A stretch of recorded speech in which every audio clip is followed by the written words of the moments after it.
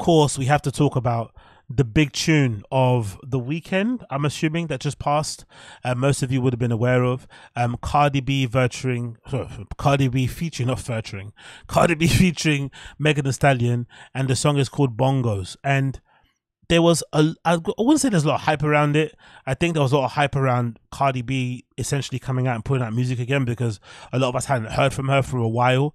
And the feeling was that she had kind of been a bit shook of putting out music because so much time had passed, kind of got into her head, wasn't too confident about what she was making, blah, blah, blah, blah, blah. Anyway, in the end, we did get a date from her, we did get some music from her, some features here and there, but we also got this sort of like big budget feature with Megan Thee Stallion, which you would imagine is their attempt to make like WAP, WAP #2 or whatever, right? So, and you also imagine, because of the level of investment in this music video and everything involved, I think I saw a clip of Cardi B saying that it costs anywhere between like 2 million or something to put this together, that this is definitely the single that she's hoping to put out there in the hope of, stirring some interest in her up and coming album. There are also people out there who are more cynical, who would say she's only doing this now because her fiercest rival Nicki Minaj has finally put out a date of when her Pink Tape, is it Pink Tape or Pink something, I forgot what it's called, Pink Friday 2 is meant to be coming out soon. The cover's fucking amazing. It just got released actually. I fucking love what that looks like. But obviously, since she's put a date on it, put out some music, and has been very clear of her intentions, now Cardi B has kind of decided to follow suit, because people sometimes feel like Cardi B just goes around following every one of Nicki's moves. It's safe to say that album, Invasion of Privacy, was a one-off. Like, that essentially was her one album wonder, basically. She hasn't been able to replicate that quality of that music. People say it's because of the writers that she doesn't use anymore. They've sort of changed. Some people say she just never was that great. Myself, I would probably say that. I just think she kind of captured the zeitgeist, captured a moment in time, was able to capitalize on it, but I don't think there was anything in her or about her that would essentially make her a long-term artist of any way, shape or form, which is, I don't think that is controversial to say, but some people would. I thought it was very clear from the moment Cardi B came onto the scene that she was about her money, right? There was this whole story of her being a stripper. She didn't want to strip anymore. She was like a disgruntled stripper, disgruntled sex worker, and she wanted to kind of transition out of that into just living a life of being like a socialite, a life of being a kind of a really high level influencer and stuff. And obviously, the music was a good way to do so. It kind of was able to kind of change how people perceived her. But you never got the feeling that she was an artist or that she cared about music in that way. Never. If anything, the only thing I was sort of imagining in her future was that she might have made the transition into being more of a reggaeton artist, but she doesn't want to do that, clearly. She probably doesn't like the music as much. She probably wants to rap more. Who knows? But I thought the reggaeton thing would have came sooner. In the same way, 6ix9ine, he eventually had to do the reggaeton thing because he had no other options. And he's probably still doing well off it now, but I always thought she'd go that route more so than sticking with the hip hop and trying to become an actual rapper or an artist and writing, putting together songs and albums and stuff. It's just a long thing that if you're not really about it and your motivation is just money, you're going to find it hard to get motivated to go into the studio and knock out verses and shit. It's just not going to come to you easily. And that's why we've not seen any work from her. And then when she does eventually put stuff out, it's so formulaic. It's the same old shit, right? It's just her talking about how rich she is, her talking about her pussy, her talking about her body, her talking about how many guys want to fuck her, how many girls want to be her, the haters. It's just the same old boring shit. And the video itself is a good representation of the fucking song, because visually, in terms of looks, in terms of, I guess, cinematography, the video is pretty captivating. Like, it holds your attention. It's like 2 minutes and 57 seconds, and you want to watch the entire thing, right? There's a lot of things going on in the background, a lot of crazy outfits, a lot of color, a lot of bending over and twerking and shit. It's an interesting video just to watch visually. But apart from all of that, as an actual song, the song is absolutely terrible. Like, it legitimately will make your ears bleed. It's the kind of thing that you hear and you want to run, if it appears on your phone while you're in the shower, you want to immediately skip. You want to run over and sort of skip the track because it sounds terrible.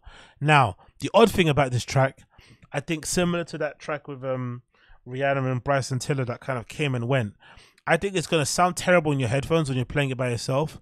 But I do also have a feeling that most likely if you were out in a party and this was mixing well, or it drops at the right time, you'd probably bop to it.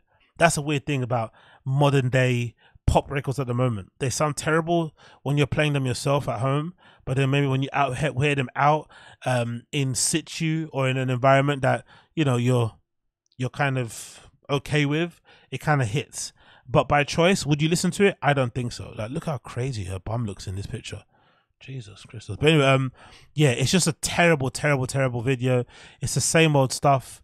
And if anything, it goes to show that these two artists need each other more than anything at this particular time.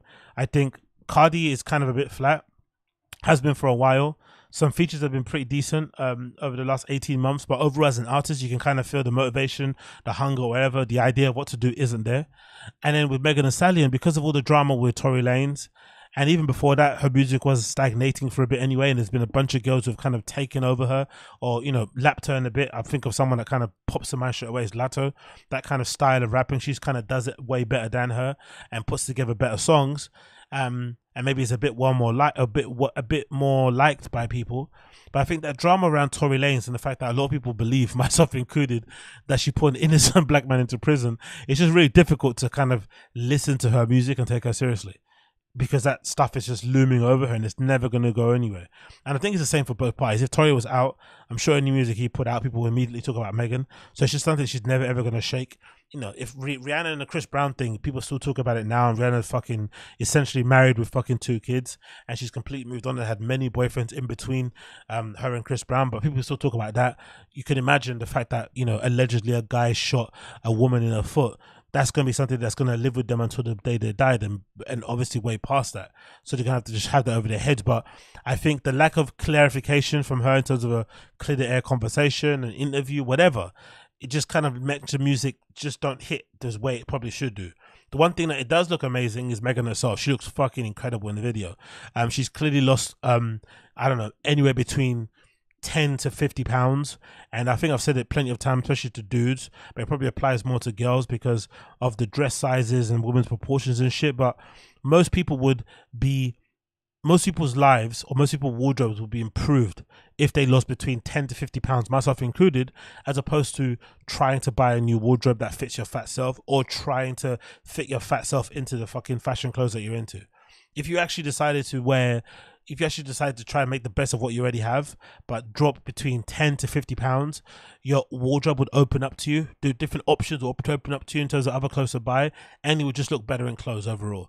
And Megan Thee Stallion is a proof of that, because, whether she's chubby or skinny, she's always going to look good because she's an attractive girl. But when you get your body right, things sit the way they need to sit and stuff. And clearly, things are looking good for her. Even in this little frame, you can see, the cheeks are swollen, you can see the cheekbones popping, and she just looks a way tighter and better than she's. Oh my God, you can actually see the little brown mark of her butthole, isn't it? Or am I bugging out? Can you see the little brown mark of her butthole if you zoom in a little bit? Or am I bugging? Jesus Christ, these videos. And that's something I've always wondered as well. Like, what is it about certain rappers in hip hop, women especially, who seem to have a tendency to only do this thing? This whole like bending over, showing your ass thing, that the artistry just doesn't exist. I'm not sure if that's just a plain matter of the metrics. Like this sort of stuff like just does well, but it just does better compared to her just sitting in front of a microphone. I'm not too sure. But it's just a shame that all you get from certain artists is just, let me bend over and show you how my bum moves. Let me gyrate and show you what it would look like if I was fucking you. Let me talk very explicitly about how good my pussy feels. Let me tell you girls how much better I am than you, like, or how much I'm better than you and stuff. I don't know. It just feels a bit boring after a while. But yeah, this United Colors of Benetton music video is fucking trash.